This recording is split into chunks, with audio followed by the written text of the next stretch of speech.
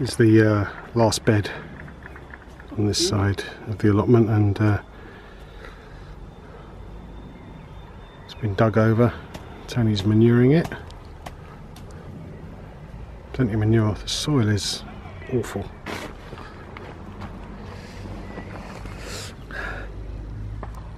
Disgusting. There's also lots of roots from this cherry tree just behind me, which are going to kill eventually, slowly. Anyway, let's have a look elsewhere. So I've got a couple of buckets of carrots,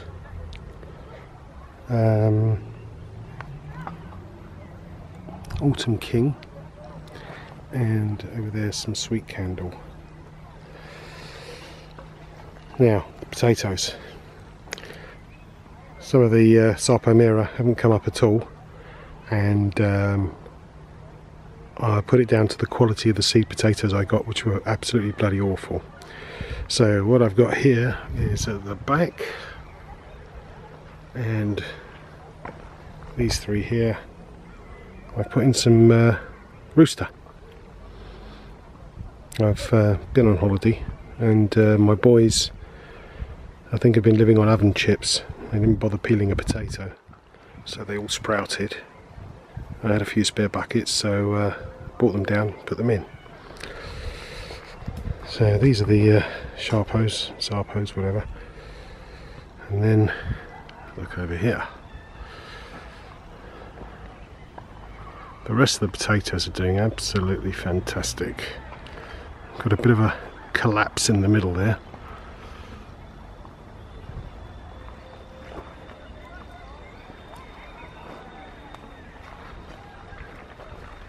Yeah, they're doing really well.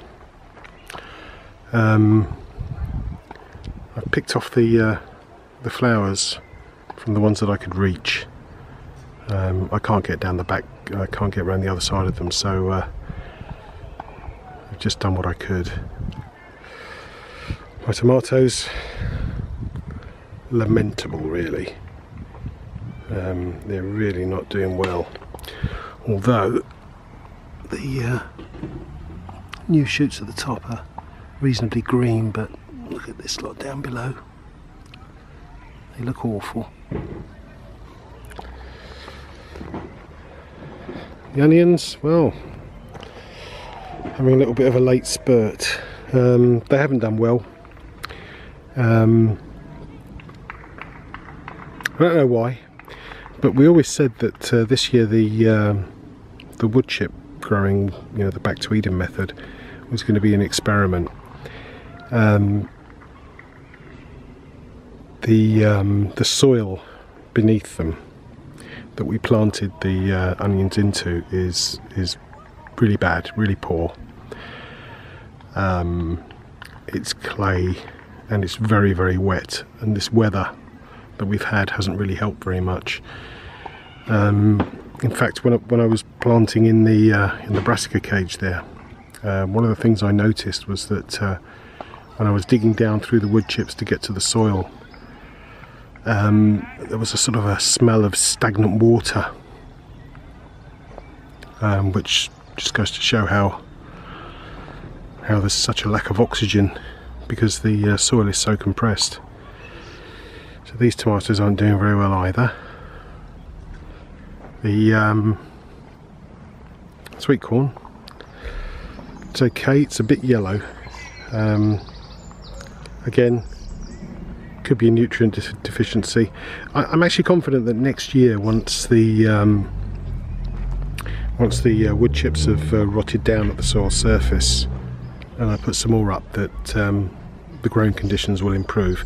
However, what I am going to do is I am going to put raised beds in.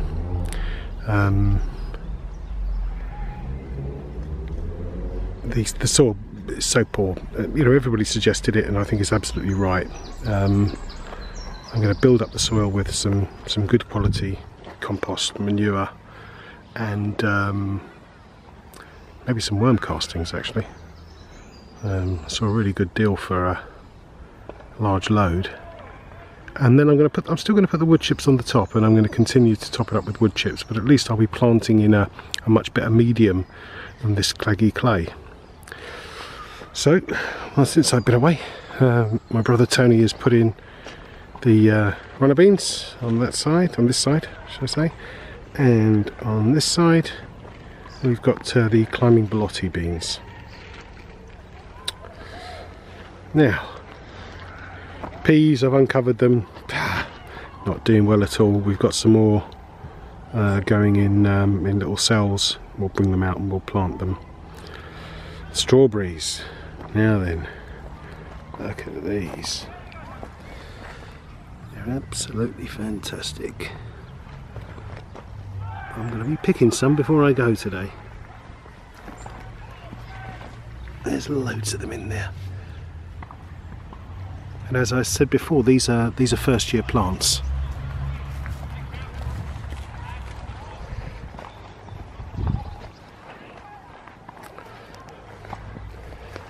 Parsnips, the ones that have come up, are doing reasonably well. We've planted some more seed in the gaps. Hey, do you remember these beetroots that looked so sad? Look at them now. Once they got over their transplant shock, and with all of the wet weather we've had, they're doing rather well. Out the front here, got some lettuce, they're doing really well as well. Onions on this side, okay, not bad. Some of this garlic is okay, but over here, some of this stuff is it's absolutely bloody huge. Really doing well, very pleased with it. Swede. Okay. You remember that big clump that was there? Well, some of it's been transplanted into some of the gaps. I don't know how well that's going to do, but we're going to give it a bash. Obviously it's going to need thinning out anyway as it grows. The spinach is coming up okay, and the perpetual spinach is looking lovely. Do you remember that plant, that courgette plant that had been eaten away? Oh, that's it. So I saw a little growing tip in the middle, and it has actually come through. The rest of these all doing okay. And on this one, I've actually got a little courgette. That won't be long. Summer and winter squash, doing okay. No fruit yet. That's an empty bed, and that's the bed that's just been manured. So there you go, it's just a quick catch up. I better get over there before Tony eats all the bloody strawberries. Catch you all soon. Thanks for watching. It's Sunday the 19th now. I realised when I got home last night and downloaded the videos from the camera that I hadn't actually taken you into the brassica cage, so I've come back this morning to take you in and show you what's going on in here.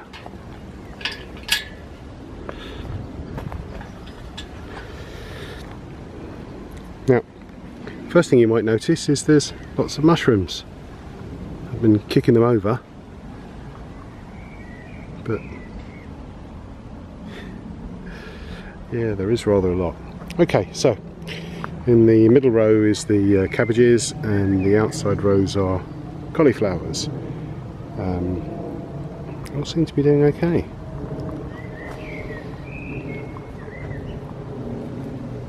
The original leaves are kind of a bit sort of reddy purple, but the new growth is a lovely lush green, so I think they'll be fine. Now this corner is much smaller than everywhere else. Now, one thing about my plot is that this area, the sort of bottom corner of the plot, is without doubt the wettest part. So I think they may be suffering a bit. Of course, you know, apart from the amount of rain that we've had, these wood chips soak and hold the water. So I would imagine it's not draining away particularly well. And if we come around this side, now these beauties.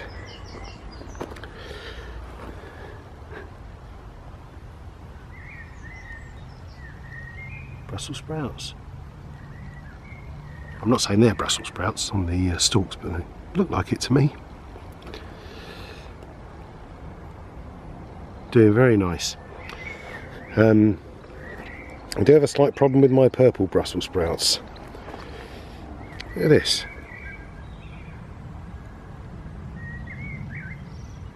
Aphids covered in them. I've just sprayed some bug clear on them, but you can see, you know, leaves are curling and full of aphids. I think I've seen that on my brassicas before. But we'll keep spraying them, and I hope they'll be okay. Anyway, that's the brassica cage.